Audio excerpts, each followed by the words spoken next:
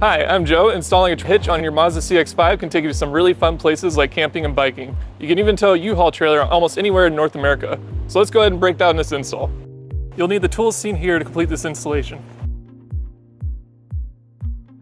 To start, you're going to want to remove the underbody panel from under the car. You'll do it by removing the two fasteners with a flathead screwdriver. Now, our vehicle does not have an underbody panel, so we're going to skip this step.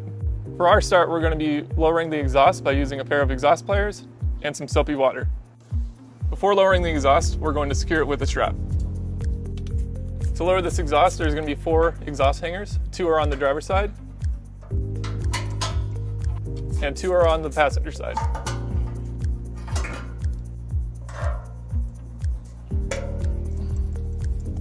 On the driver's side frame rail of this vehicle, there are 2 plastic clips holding the vehicle wiring harness. We're going to have to remove those using a flathead screwdriver.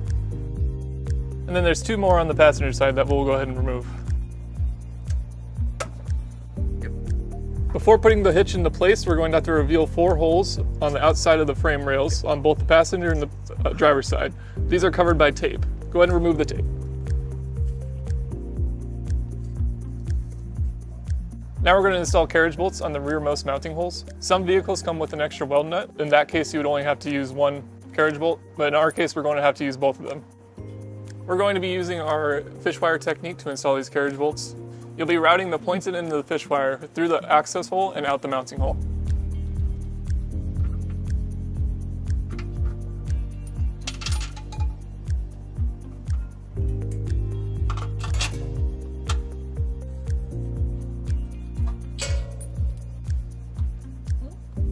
This installation requires putting washers between the hitch and the frame rail. We went ahead and pre-taped them onto the hitch to make the installation a little easier.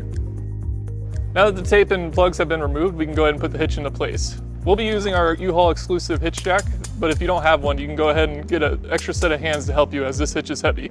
We're going to feed the fish wire through the corresponding hole on the hitch to pull our bolt through. Next, we're going to remove our fish wire. It helps to use a flathead screwdriver to hold the bolt in place while we remove the fish wire. And then we'll go ahead and hand tighten our flange nuts onto the carriage bolt. Then we'll go ahead and repeat the same process on the passenger side. Then next, we'll go ahead and install our 2 remaining bolts with conical tooth washers. Keep in mind that the teeth on the washers should be facing the hitch. Next, we're going to go ahead and torque down all our bolts.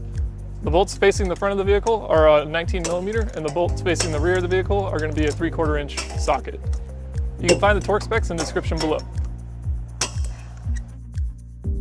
Now with our hitch installed, we're going to go ahead and replace our wiring clips and our exhaust hangers.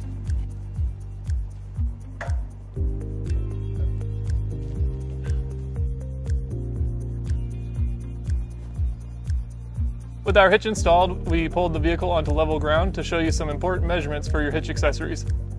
This is a 2-inch hitch receiver. From the pinhole to the end of the bumper is 4 inches. And then from the ground to the top of the receiver is 13 inches exactly. This will help you determine the length, rise, and drop for your hitch accessories, such as a bike rack and a cargo carrier. If you have any questions about the products seen in this video, or if you'd like to schedule an installation with a U-Haul hitch professional, visit us online today at uhaulhitches.com.